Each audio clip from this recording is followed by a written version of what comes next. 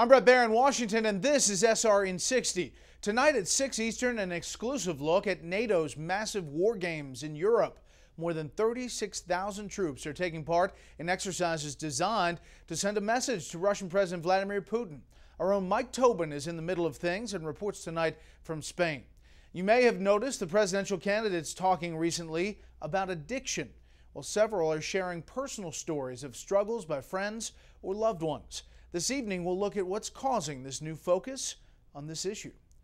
We'll also have a live report from London on the latest in the investigation into that Russian airliner disaster. Russia and Egypt are rejecting speculation in the West that a terrorist bomb brought down that plane. We'll talk live about that and other things with the chairman of the House Armed Services Committee, Texas Republican Mac Thornberry. On the panel tonight, Judge Andrew Napolitano, Charles Krauthammer, and Charles Lane from the Washington Post. Breaking news, of course, changes everything. Join me for a special report tonight at 6 Eastern.